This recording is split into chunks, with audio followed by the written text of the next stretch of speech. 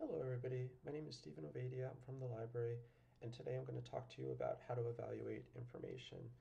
And to do that, we're going to use something called the CRAP test. There are lots of these lists available that help you to evaluate information by giving you a list of things to help you make decisions. But the CRAP test kind of has a memorable name. It's also an acronym. So the C stands for currency, the R for relevance, the first A is authority, the second A is accuracy, and the P is purpose.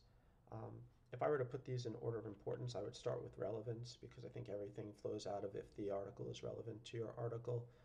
But for the purposes of today, we're just going to stick to the CRAP order. So I'm imagining we're doing research around the idea of like what's the role of humanities in higher education, and this is the type of article that you might find that addresses that question. So this is the article from the database page, and you can see the author, the source, the date, all of that information, an abstract, which is a short description of the article.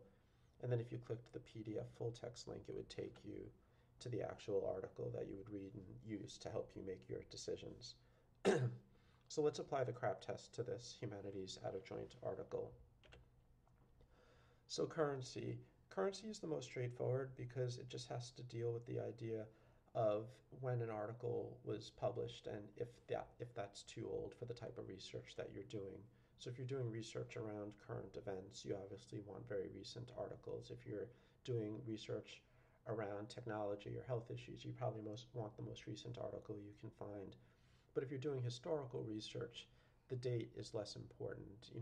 Articles on World War II written in 1980 aren't too old, but articles about politics might be from 1980 might be too old. So it really depends on your research. So think about the type of research that you're doing and what would make information too out of date.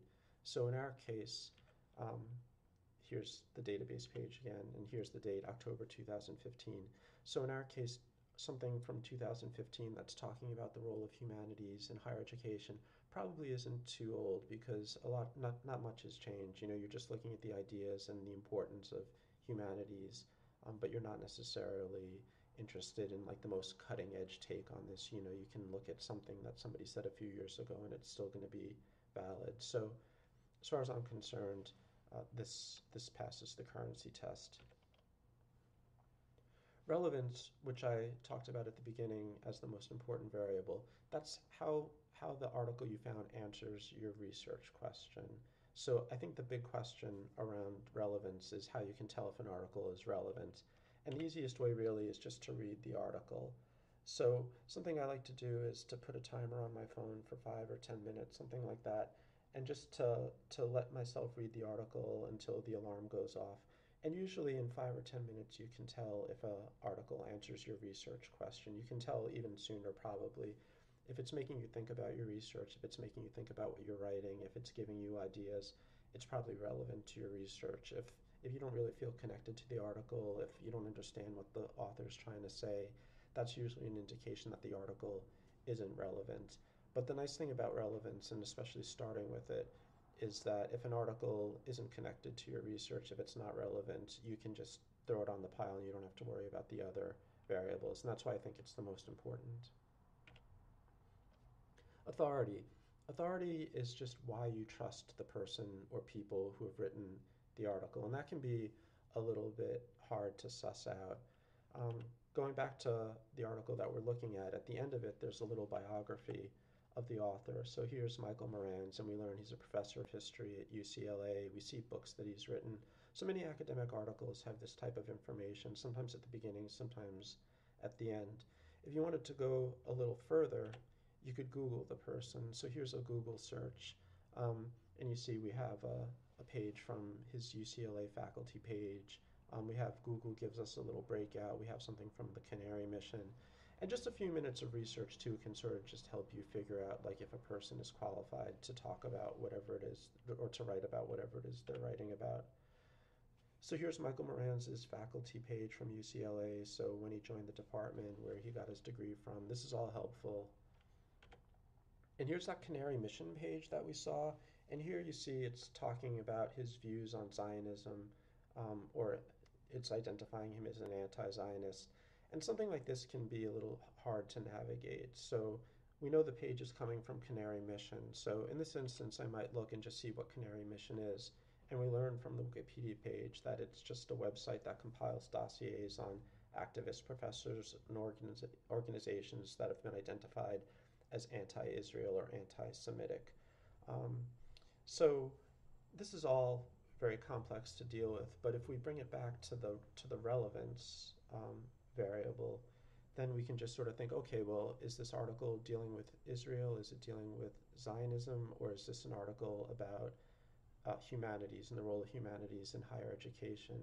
So I would be inclined to just say, his views, I wouldn't even get involved in figuring out what his views are and if they're justified. I would just sort of say his views on this one issue are not connected to the article that we're dealing with, so we can sort of put them aside.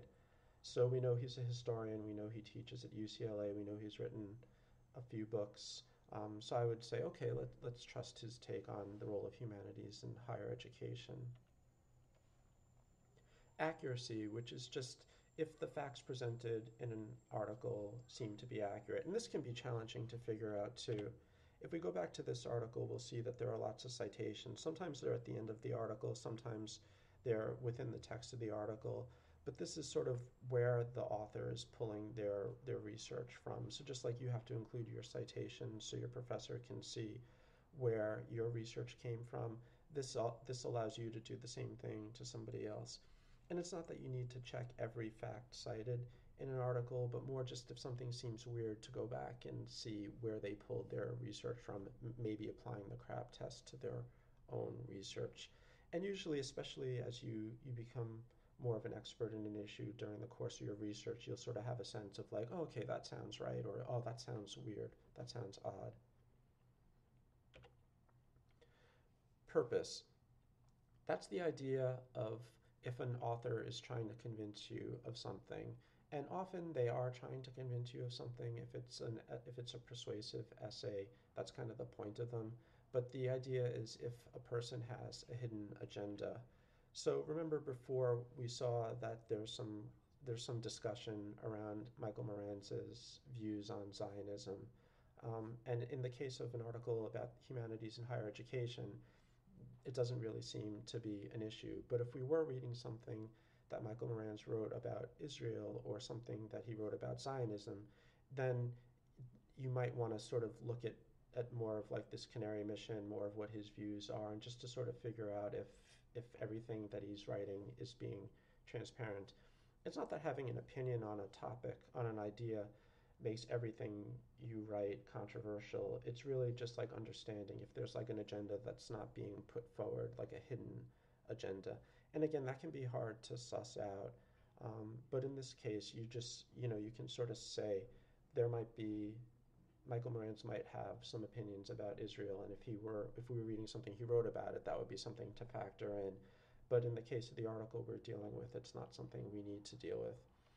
And I know these things are complicated, and that's what makes research so interesting because you sort of, you see how we're like kind of pulling a thread, and then you get all of these other things. And some of it is going to be related to your research, and some of it isn't.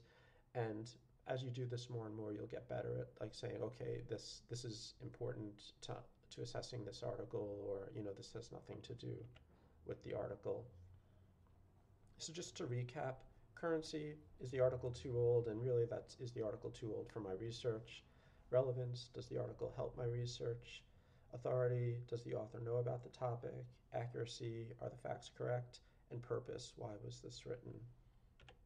And then just some quick evaluation tips too.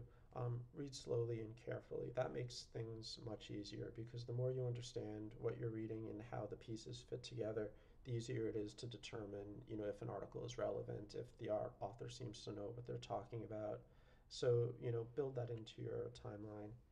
Start with evaluation. Start your evaluation with the relevance because everything flows out of that, and then move on from relevance. And pretend someone is grilling you. This is something I do. I pretend somebody, usually my dad, is like asking me pointed questions about the research. Well, how do you know this person knows this? Or, where did they get their research from? Or when was this published? That sort of thing. So, just to have like an imaginary character or perhaps a real character in your head um, that's making you sort of justify why you chose to use this in your research. And don't forget, ask for help. The library is fully remote right now. You can ask us questions and you can always email me, and I'm happy to walk you through, if something seems fishy, or, if you have a question about determining authority, that sort of thing. And that's how you evaluate